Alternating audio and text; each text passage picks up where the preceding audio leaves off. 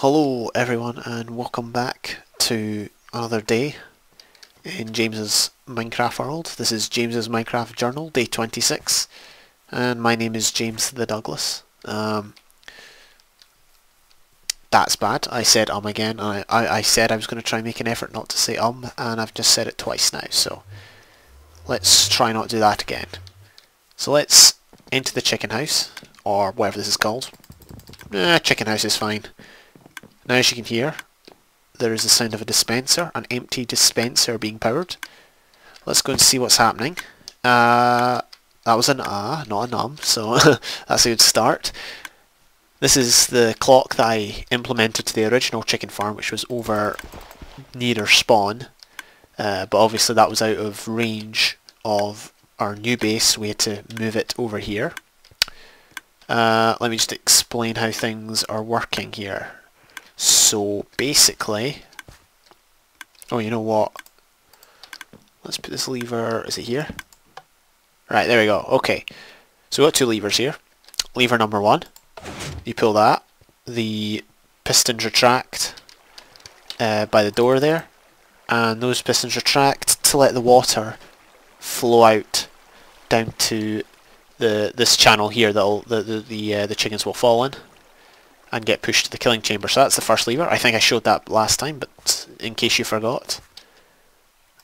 Second lever powers the clock. So currently the lever is down or off. Oh, actually no, technically it's on. So technically it's powering this wire, which depowers the torch, which stops the clock. But if we depower the wire, it will power the torch. That will then power the torch, and the clock will operate as usual, and it will flow to that block there, which powers the dispenser, as you can hear. Oh yeah, we're at 41. Okay, we're all good. I did have one concern. I was concerned that the wire running right past the hopper would prevent items from going through it, but if we chuck that in there, as you can see, that is not the case. So everything is good here. It wasn't too hard to figure out. It wasn't hard. It was just a wee bit annoying, but otherwise I think we got there in the end. So that is that. It's turning night, so let's quickly rush back. Uh oh. I just got an enchanted bow. Oh, I was lagging there. Don't know why I'm showing me killing a creeper, but I just thought it might be interesting. Yeah, we got a power bow here, or not a power bow. We got a bow. Unbreaking 2. Whoa, we can make Unbreaking 3 out of that. Let's go see how many levels it is to combine it. Hopefully it's not too much. There's still a few mobs about, so we can go and kill them. In fact, let's kill them now because I saw that guy despawn. Alright, let's check this out. So we've got Unbreaking 2 power 1. That will be 17 to combine that way and 19 to combine that way. So we do need a few more to combine them both. But hey, I'm not complaining. That is going to be a pretty good enchanted bow without the need of an enchanting table.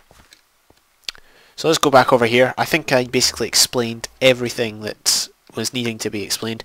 We do need a roof on here because I don't plan to have it open like this. I plan to blend it in with the hillside. We do have a bunch of dirt here. I don't really want to use dirt as the roof. However, we are going to I'm so bad at that. It's going to take ages and ages of practice to stop saying but whatever. I think the roof is going to just sit like here, so one level above the thing, so any dirt we place has to be here. So let's do that now, just briefly. I'll do most of this off camera, but just briefly I wish to talk about we need to fill the chicken hole. Let's go do that now. I'll turn this off because it's slightly annoying.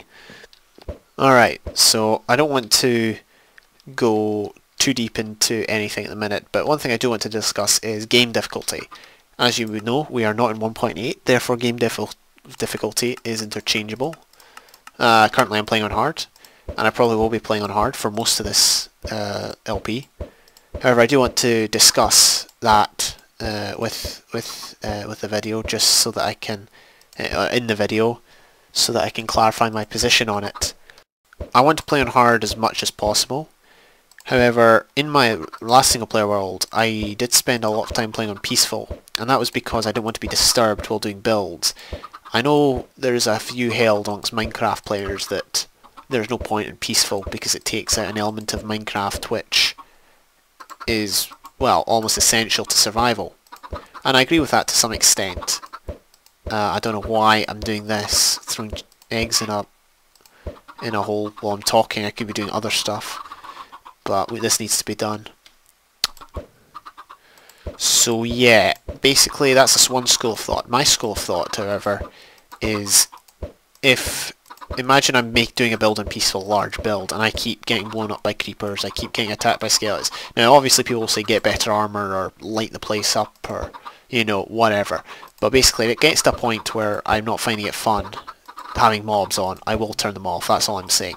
So if in the future I'm doing a big build, or I need to do a bit of digging underground, or, you know, for some reason I'm doing something that means I will get annoyed by mobs if I have them on, I will turn them off if they're not essential. If I'm out caving, like caving for resources, it'll be on hard. If I am exploring, it'll be on hard. Generally if I'm about here, it'll be on hard. And this is like my base, and we've already had one creeper explosion. So I'd rather not repeat that. Hang on, how many's in there? It's like 23. Kind of thinking that might be enough. 20. You know what they say? 20's plenty. But yeah, I will turn it to peaceful basically if I think that things are not... the game's not enjoyable enough, you know, without... Well, while it's on hard. I know people will see that's kind of lame, but that's just my way of... That's just my way of looking at things. So don't expect, like, if you ever see me playing on peaceful, that is why. I know I said I play on hard, but I will play on peaceful if necessary. On the server it's different, because on the server, yeah, we do play on peaceful now and again, but normally it's just on easy. I can deal with the server because most of the builds I've done on that, well, one, it's on easy, so that's easier than hard, and two, it's universal. Like I can control the difficulty, but no one else can. So like, if Ross wanted to do a build on peaceful, he couldn't because he can't control it, and Domo wouldn't let him. So I would feel guilty at turning the server to peaceful just for myself. So I wouldn't do that, but I'm going to do it here. Let's see. Let's do that. Hopefully the chickens don't suffocate. I'm just going to cover this up a bit. I think that we're going to try and increase the size of the hill, but this will do for now. We're going to try and decorate the roof, or the ceiling, sorry, inside the hut, and hopefully that'll make it look good, and we will be just about finished. Okay, so a lot of time has passed. We're here at the... well, it's not completed yet, and I actually forgot that there is still the channel to do in the killing chamber. I completely forgot about those. I cannot believe I overlooked two essentials of the farm. Let's turn that off. I'm kind of against these chickens being like in the wall there. I'm not particularly happy with that, but I guess it's just something we'll have to learn to live with. Nah, whatever. Let's just get used to it. Okay. So for the roof, I put glowstone into the ceiling. I did go to the nether. I already had some from witch drops, but I had to get more. And I also put in the logs, the spruce, not spruce logs, the birch logs. I've never used them before in a build. I'm not sure how I like this. I kind of think it's cool, but at the same time I kind of think it sucks. I think on the basis of opinion, in my brain is doing little sums of opinion, and I think it likes it more than it dislikes it, so we're going to keep it. I don't like these things that much. Can get rid of them if we do things like that, but unfortunately that's not possible in every place. for example, here we're right at 2 grass blocks, so yeah, overall it's going to be tough to fix these, but I'll give it my best shot. So yeah, we've just got to work on the killing chamber now and the other water stream, and we will be finished.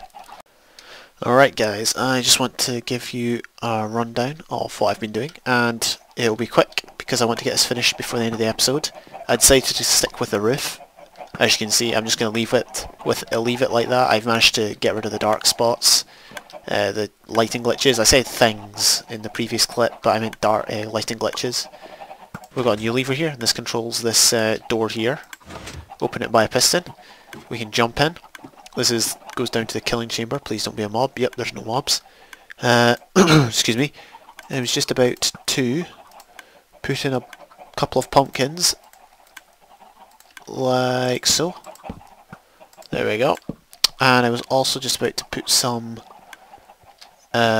chests in, but I'll do that in a minute, and I'll show you that off once it's done. I'm hoping we can actually get it to run for the first time today. But we do have a bunch of chickens in there. In fact, I'm just going to run in, grab as many eggs as possible, and I will throw them back in the dispenser. Oh yeah, I forgot to show you one thing that I did in the actual control room, which is probably bigger than it needs to be, but whatever.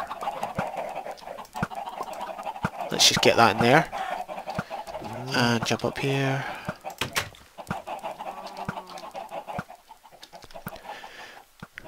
Okay, so here's the change I made. Oops, I decided to put a log here. Now the reason for that is because I put a log here. Now the reason for that is because it stops the chickens from glitching through.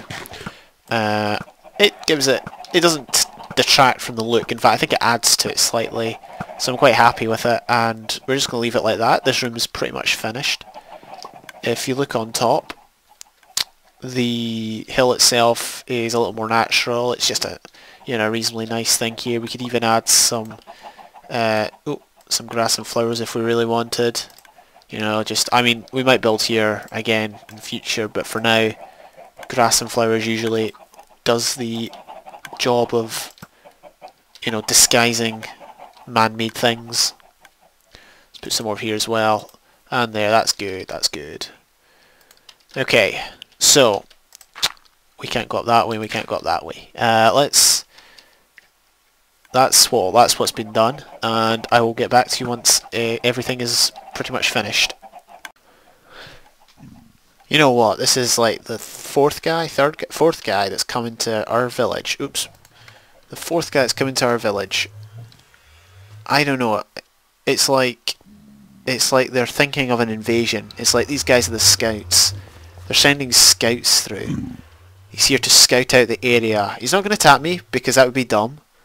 I mean, he will attack if I attack him, but he's not going to attack me. He's just here to scout out the land, see what's good about it, and then he's going to go back. He's going to tell his buddies, and then a pack of them are going to run through, and in my sleep, I will be murdered.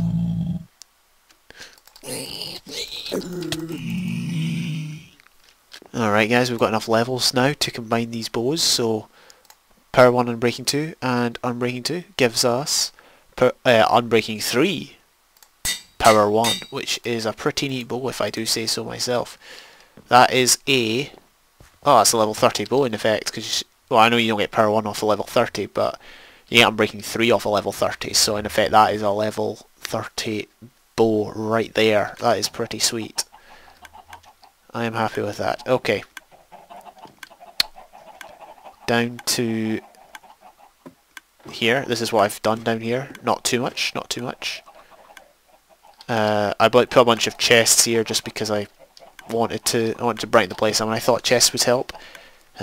Because you get a lot of, like, I mean, for example, if I want to store potions here or other sort of stuff, it's easy to store down here. Also, well, when I say potions, I mean poison potions, because that's what this is for.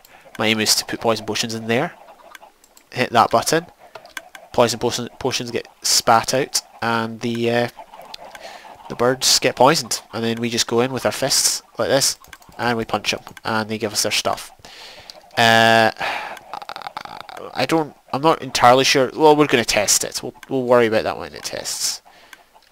You know what, let's put a few furnace down here. One there and one there. Yeah, furnaces there just in case we want to cook some chicken while we're down here. It's kind of difficult to move about because of the different types of hitboxes we've got, but that's alright. Let's crawl back up here. No, we don't have any lights. I put another lever on over here just for looks. Doesn't serve any purpose, but that's alright. I'm just going to grab a bunch of this stuff. Whatever. Actually, that's probably a bad idea because we're just about to test the thing for the first time. Alright, let's shut off the... Let's shut off that. Okay, that's all we can get rid of. No issue. We can also get rid of that. Alright, here we go. Let's have a look in the chicken farm. We're going to get eggs, and there is a few babies in there, but whatever. They'll just have to grow up fast. Right, here we go. I'm going to pull this lever and then run, because I want to see what it's like. I'm getting swept in. I hope I've not missed anything. I really do. Why are there two chickens stuck? Oh, babies can move about for some reason. Oh, they're stuck on the ladder. I didn't think of that. Yeah, there was a fault similar to this in my last one, where they would get stuck in the fence for some reason. They seem to be alright now. Don't know what this guy's problem is. He seems to be fighting the current. Get in there where you belong, mate. What's he doing? He's glitched. Get my bow out. Got no arrows. Whatever. Mr. Eat It over here is just going to defy the odds and remain alive.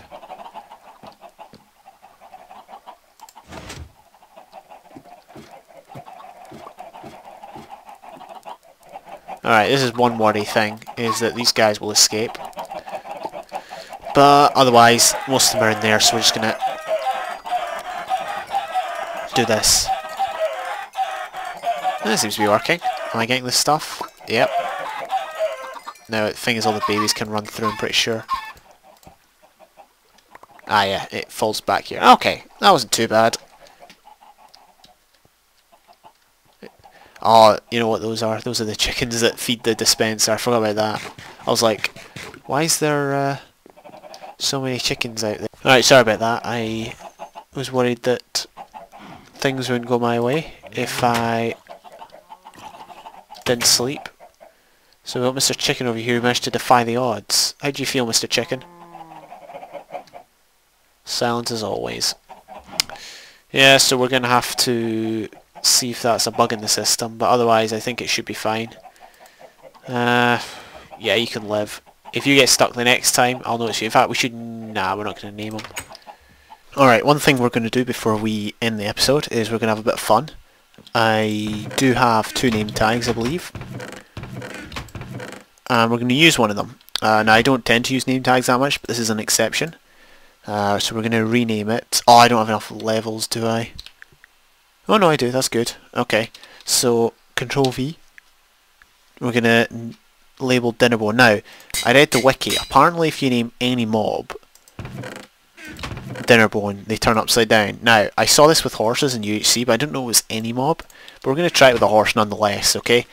And I've got several horses here. Now, hopefully this won't impact breeding, but if it does, we'll just get cool Dinnerbone babies.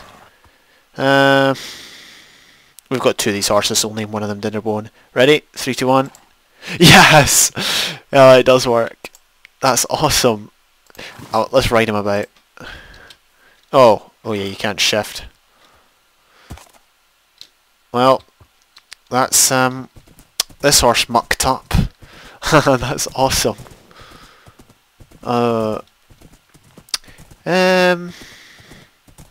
Actually, on second thoughts, that is actually gives you a better, like, it's better to hit people there just because, like on a regular horse, you've got the head obviously, which I will just demonstrate here and now. So we'll leave Dinnerbone there.